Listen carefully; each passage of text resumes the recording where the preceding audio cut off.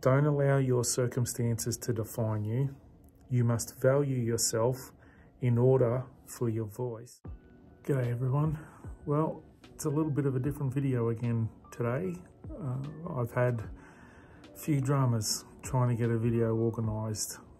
So I'm actually here at work in a quiet room. I've taken some time out of my lunch break to put or record a video, and it is just looks a little bit different. So it's very quiet in here. You might be able to hear the aircon humming away, but I wanted to stick to that promise of one video a week because it's so easy for the old me, to go, you know what, I'm just going to leave it till next week. But I don't want to do that. I made that promise. I made that promise to myself, and so there's been a few times where haven't kept promises to myself. Far more times than I'd like to count. So here I am. Just got to do what you got to do where you got to do it to be able to stick to a promise. So welcome. I think this is video number 4. We're adjusting as we go along here, but that's okay. Really appreciate your guys' support. I really do hope that these videos do bring value to you and they have an impact in a positive way.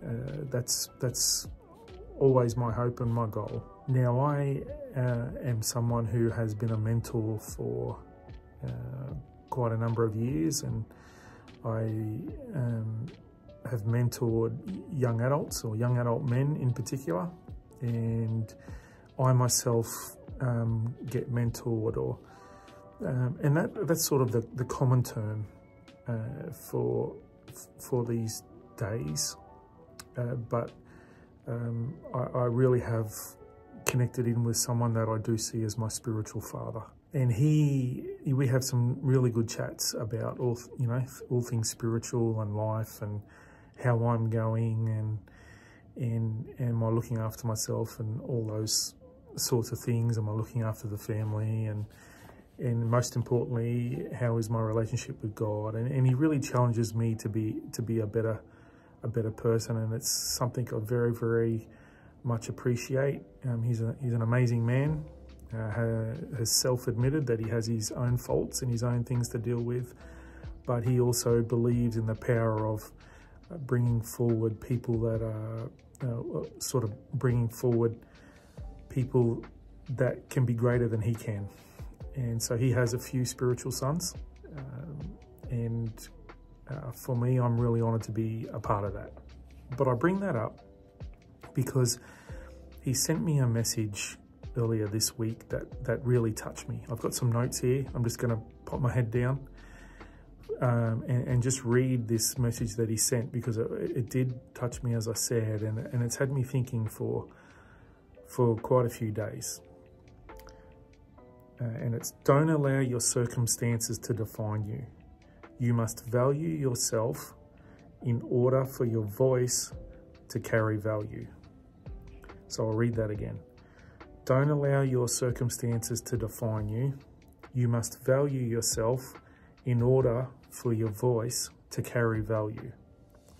And that really stuck out to me because it is something that I've struggled with over my life, is knowing that I have a voice, knowing that it does carry value, that there are people willing to listen and willing to hear what I have to say, and really willing to understand my point of view. And I'm not always right, definitely not. And I've certainly said some really silly things, and I've probably said some definitely said some unwise things as well. I took that to mean that my circumstances don't dictate who I am, and your circumstances shouldn't dictate who you are. We all have a story, and we all have a story to tell, and this is my way of telling my story. For our story to have impact, we have to believe that our story brings value, and we have to believe that we can bring value. And so every day I'm waking up wanting to believe in a better Adam, believe in a stronger, wiser, more character, more integrity Adam. One who is not defined by his past, not willing to go back to the old ways, and someone who is striving to be a better Adam, striving to be a better Adam for his wife, striving to be a better Adam for his kids, striving to be a better Adam for those around him. My hope this week is that when you wake up in the morning, you wake up believing that the day is going to bring a better you. You know, Psalm 139 verse 4 says, Psalm 139 verse 14 says, I will praise you, for I am fearfully and wonderfully made.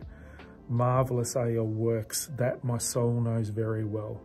Even if you get up in the morning, no matter what your past is, no matter what you've experienced, no matter what you're going through currently, if you just get up in the morning and look in the mirror and go, you know what, I'm fearfully and wonderfully made, and have that as the basis for your day. So I just want to leave you with that, that you are fearfully and wonderfully made by a creator who thinks the world of you. And even if you don't think you have value and that your voice doesn't carry value, that he does. So I want to bless you guys in that. I want to bless you guys in the hope that this has impacted you in a positive way. And my prayer is that the God of the universe, the creator of the universe, will make himself real and known to you this week in only a way that you know how. Whether that's in his word, whether that's in a conversation with someone, something you see on TV or hear on the radio, or whatever way he can get to you, I pray that he does, so that you truly believe that you are fearfully and wonderfully made. All right, guys, that's me. Bless you. We made it. We got to another video. I hope you have a really blessed week, and I'll see you next week.